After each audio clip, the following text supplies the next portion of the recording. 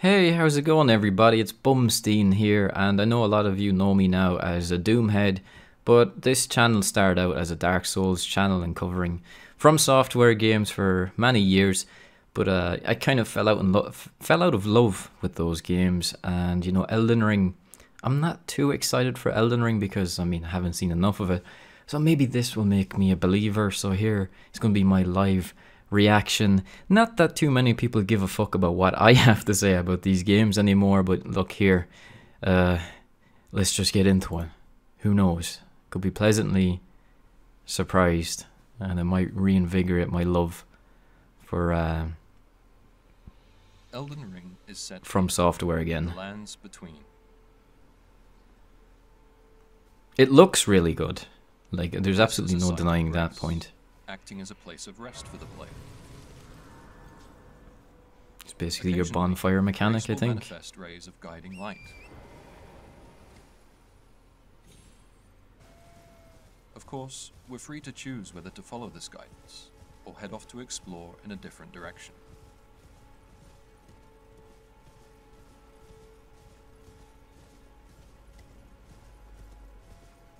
I wonder what performance is going to be like, because From Software have kind of been hit or miss with their performance. But this looks really good. Like, graphics wise, I'll give it that much. It looks really good.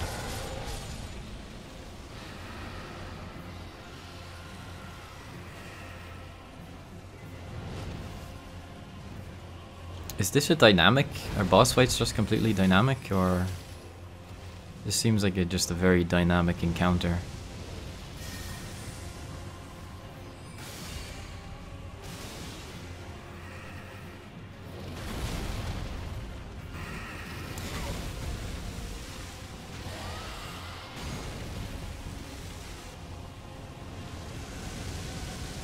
See, the issue I had with the first trailer they showed off of the game was like, wow, it literally just looks like Dark Souls 3. And that's kind of been the problem I've had with these games. They've just... I mean, that animation is straight from Dark Souls 3. A lot of them are. But that was kind of the problem I had with the hype surrounding From Software games. They're all just starting to be the same game. That's why I really love Sekiro. Sekiro was a very similar formula, but it really was its own thing, had its own identity. My stars, I'm so happy to see you. I am Alexander, also known as the Iron Fist. And as you can see, I'm stuck here. Please, can you help me out of this? Put those doubts to rest. I'll be just fine. I'm very well trained. Give it your all, I say. You just whack them out.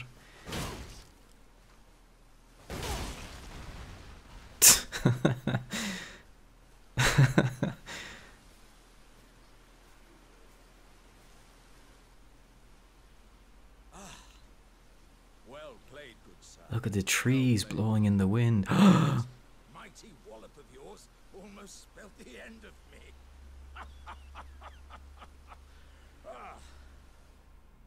I like that guy. He's nice.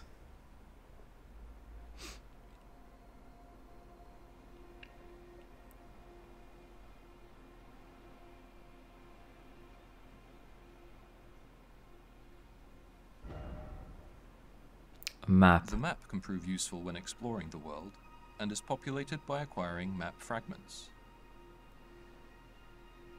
Probably a lot of people won't like the fact there's a map, because Dark Souls We games can use markers to customize the map, never such had as setting maps. reminders for the location of crafting materials or dangerous enemies. So you kind of had to explore and figure it out for yourself. Although, From Software games just really started to become more and more linear. Beacons can also be Since placed Dark Souls to help with 1. orientation. But I mean, if you don't Beacons like the placed on the inclusion of a map, appear just in the don't world. use it. Simply put.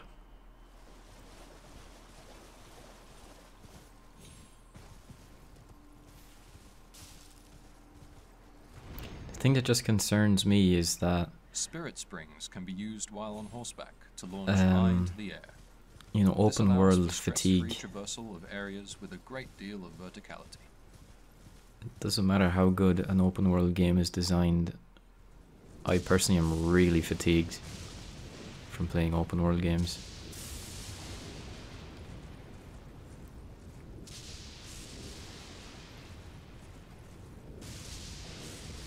But it's From Software. It'll be an amazing open world. I mean, who knows? This is their first crack at it, right? They could get it really wrong.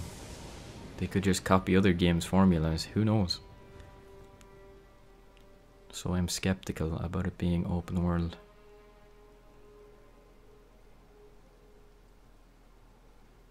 The carriage over there is carrying treasure, an opportunity too good to pass up. We'll prepare for combat with some item crafting, using materials found in the world. What the fuck is this? Phantom Pain?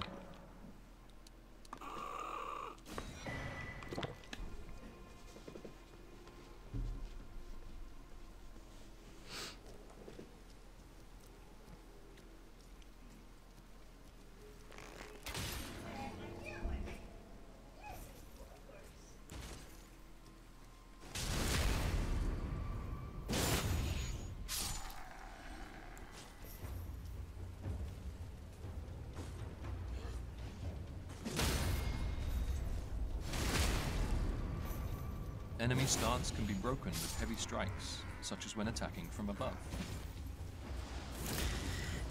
Enemy stances can be broken, so is it... A variety of unique attacks can also be interchanged. Is it between adopting Sekiro's posture system? Or is it literally just guard break? It looks more like just guard break than a posture system.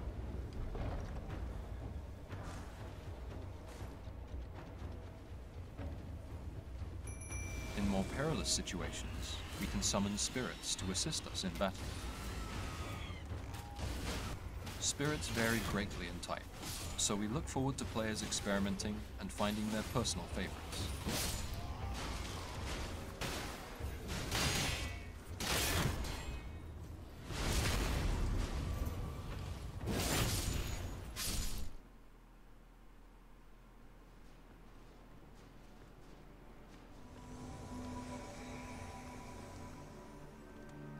Is this online? Online multiplayer Yeah. can also be enjoyed with players from other worlds, from cooperative to PvP and invasions.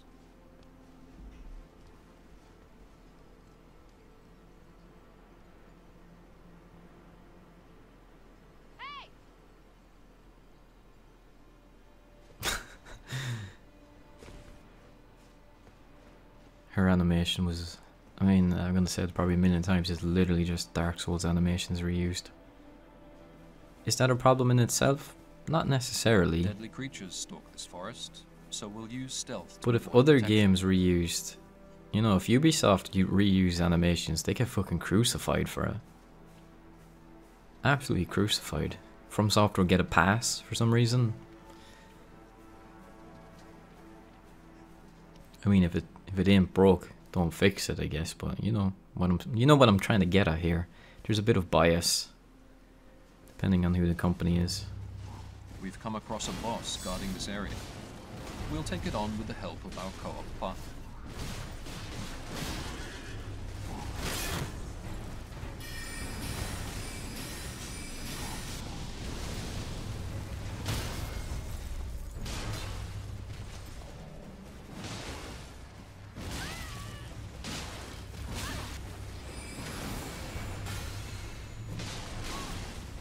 AoE effects look really improved, so.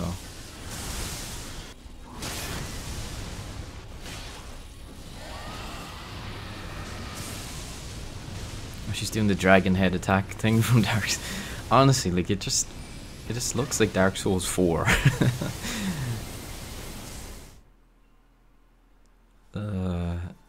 I just really don't know what to make of that.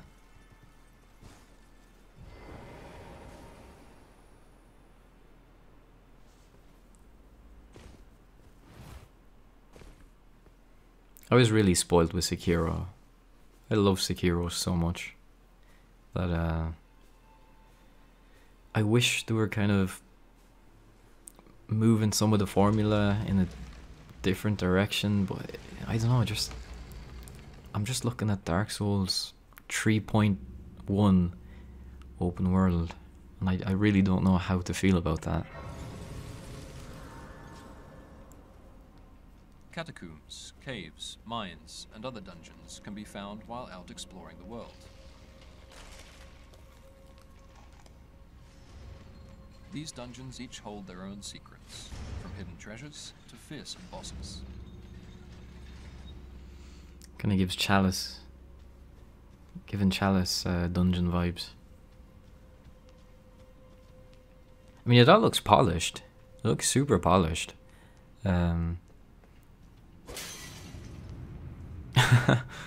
Looks super polished. I mean, it looks like a really good, From Software game. My gripe is that I don't know. They've kind of been making the same game for over 10 years now. And I really wish... I don't know. I'm really skeptical.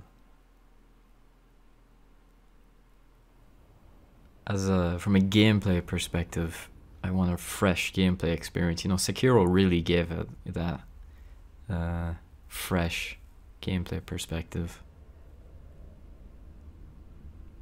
Greetings, traveler. This is gonna be like your Firekeeper waifu, I guess. I am Melina.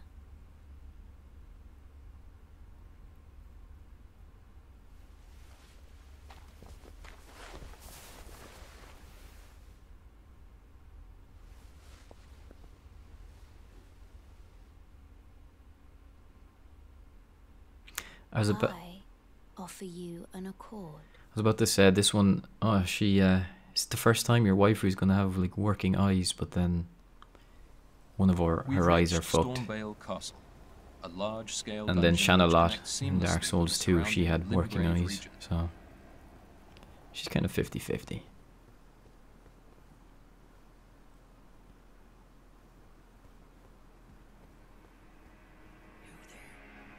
Come over here, would you?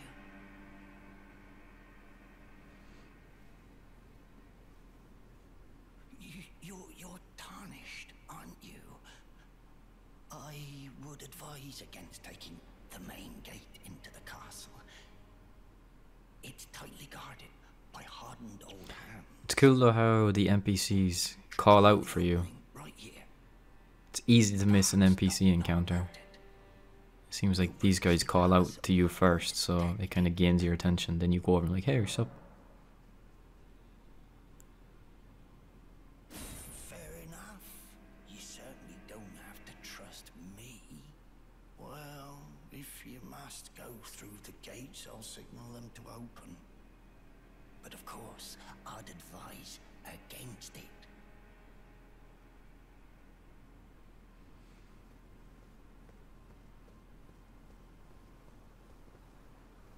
The gates! Open the gates!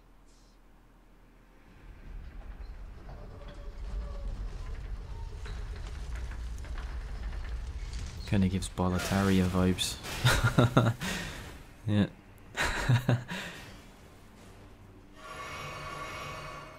The main route seems risky, so we'll try entering through a back way.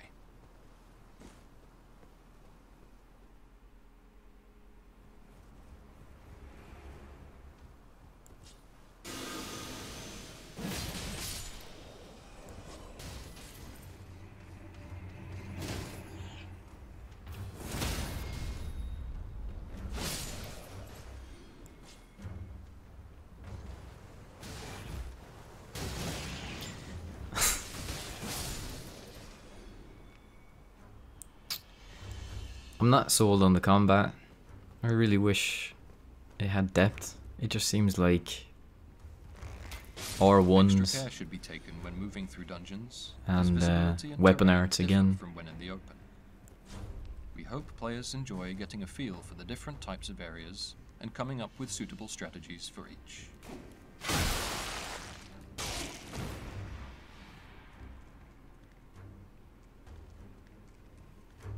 This is very Bloodborne-esque. that area in Yarnum just before you meet Eileen.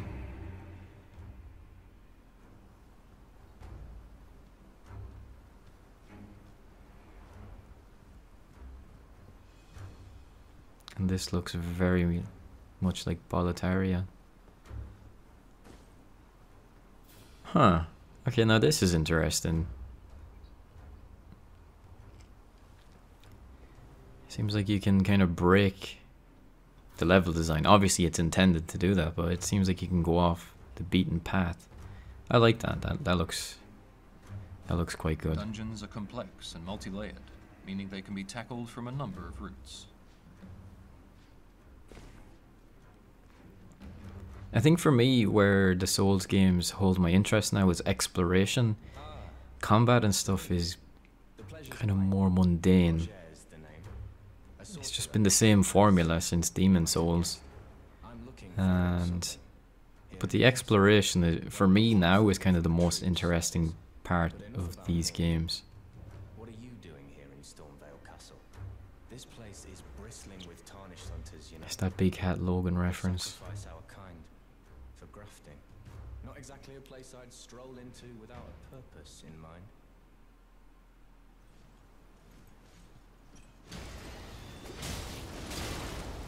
What the fuck is that? An eagle with swords?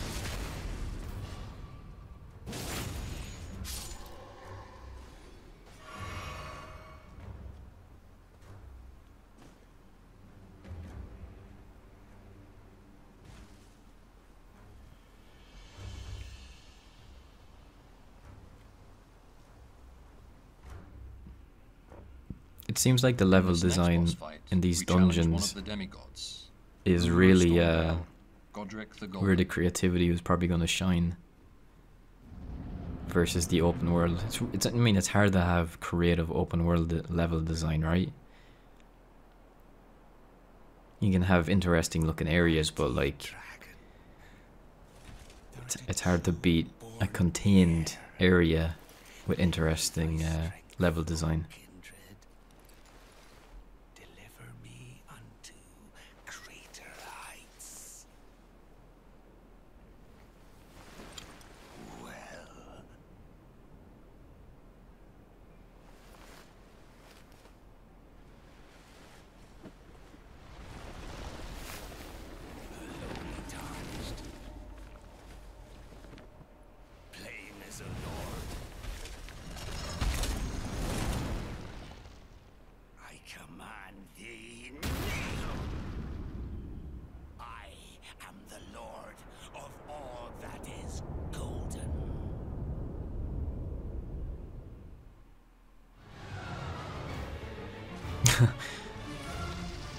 Some fucked character design in a good way.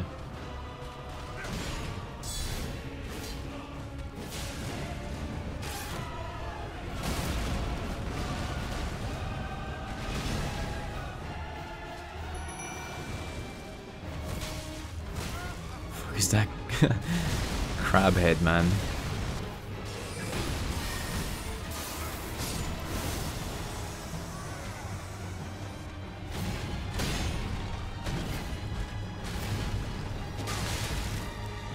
He was dodging instead of rolling. I wonder if that's a lock-on versus unlocked thing. Because he rolled there, I don't know. Maybe it's a weapon art type thing.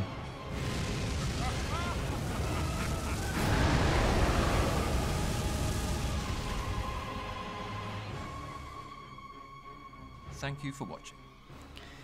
This was just a brief introduction to Elden Ring's fundamentals. Sure. More details will be revealed at a later date.